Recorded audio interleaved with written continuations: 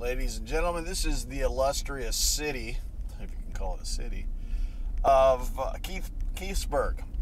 There's the cafe right there, and the local bar, and the laundromat to the left, and the post office, and a campground up ahead. Anyway, yeah. Well, anyway, I'm not sure if I would have been able to get into this town a few days ago, maybe last week. Looks like they had some roads closed, but there's only about 2 or 3 ways to get into this town, but every entrance to this town, you can see the Mississippi River is not just to the left, but it's to the left, and it's also to the right. To the left and to the right. And I'm heading up to New Boston and over to Aledo next. This is right down by the river.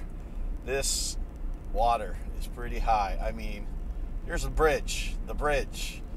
The water's right up to the bridge, man. Pope Creek is, I guess, a waterway of the Mississippi. Oh, man. Can you see that? How close that water is to everything? Wow. I'm glad I came down here today and not last week. I don't see how you can get into this town. There's just water everywhere. Wow.